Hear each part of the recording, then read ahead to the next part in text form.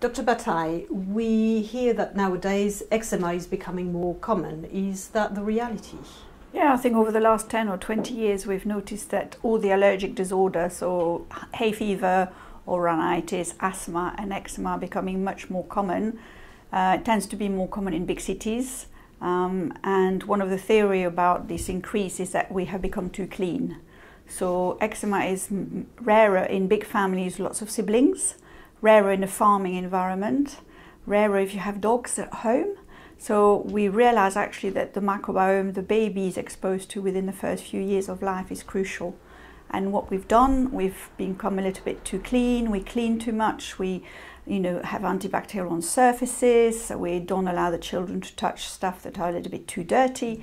And by reducing the exposure to microbiome earlier in life, we make the children more susceptible to allergen later on. So I think it's one of the theory that eczema is becoming more common, yeah. So short of moving to a farm and having dogs around you, etc., what can you advise when you have mums with small children and eczema? I think it's to be a little bit more aware that children need to be exposed to to common environmental bacteria earlier on in life. Most of the bacteria we have in our environment are fairly safe if you have common sense practice about be careful with meats and things like this, and allow kids to play with animals, to touch them, to play in a garden and handle soil, and so maybe a bit less protective. But paradoxically, and you can't blame the mum, if the child suffers from eczema, she'll be overprotective and she will tend to protect them a little bit more from the environment, but in fact we should allow them to interact with the environment more.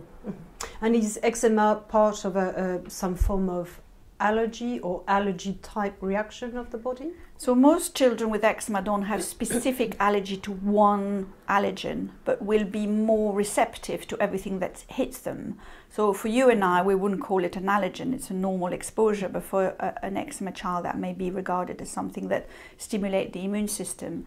So quite a lot of mums say, oh, you should do a lot of allergic tests in my child, but there is no useful test to do with a child with eczema, only if the mum reports a specific allergy. So mum will say, when I give them a bottle of milk, within an hour their face blow up and they have big lips and they're really looking very red, then you might act upon it. But overall, most children with eczema don't have a specific allergen, but it's considered as an allergic disease just because of the rapid reaction to the environment. And so hay fever, asthma and eczema all belong together. Okay, and you tend to see children more than adults, small children, or later on in life? So the peak time is usually a few months after birth. It's quite unusual as soon as the baby is born.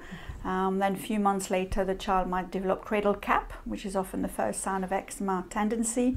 Then it will start to go to the flexure, the fold in the arms and behind the knees, and then eventually children may have quite more widespread eczema on the body, but usually most eczema of childhood clear by the age of 6 or 7, maybe a little bit later. All right, so there's hope. Yeah. It gets better rather than getting worse. And in the meantime, there are treatments.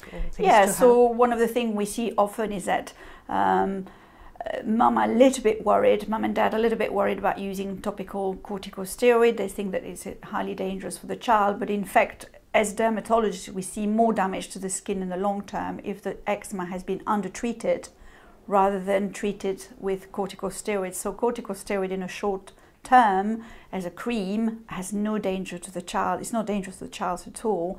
So I think the recommendation is, use the product that are prescribed. If you think that your child is undertreated, go and ask for advice to have slightly stronger treatment, but there is absolutely no danger in using the treatment when needed. And the advice is to use the treatment when your child is symptomatic. It's itchy, it's scratching, it's complaining, and you can see a rash on the body. And things to avoid? Things to avoid is washing your child too much, because paradoxically parents will wash them very regularly, and with a child with bad eczema we say do it 2 or 3 times a week at the most, because every time you wash your child, especially in a water like London and Greater London, you actually remove oil from the skin. So we do recommend to avoid washing too regularly, but if you do wash the child, then use some oil in the bath or some soap substitute, which are soap which do not foam, do not smell nice, but are much better for the skin. And which you can advise parents on the right easily available to use. from every pharmacy over the counter. Yeah. So in conclusion, let's be a little bit more dirty. That's right. Thank you, Dr. Bataille. Thank you.